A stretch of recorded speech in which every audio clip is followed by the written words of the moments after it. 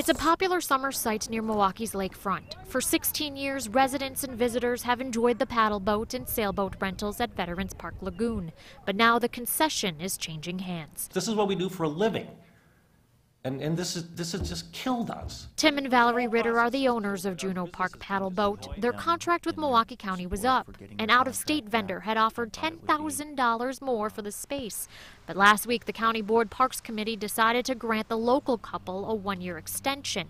That's when things turned murky. We were just in an awkward position. It was a tentative situation. County supervisors learned that the Ritters reportedly tried to sell their business and contract to the same competitor, despite winning the bid.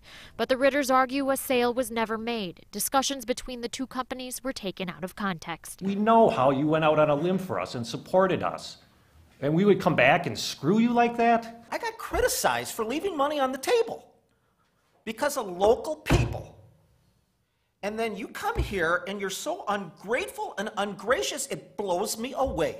As a result, the committee unanimously changed its decision and instead gave the contract to the new vendor, Wheel Fun Rentals, a longtime concession lost, which the Ritters say was due to miscommunication by the board and the Parks Department. In a way, you feel like you were caught in the middle. Yes.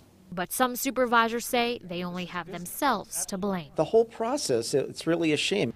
The motion will have to get final approval by the full county board on Thursday. Reporting in Milwaukee, Angelica Duria, Fox 6 News.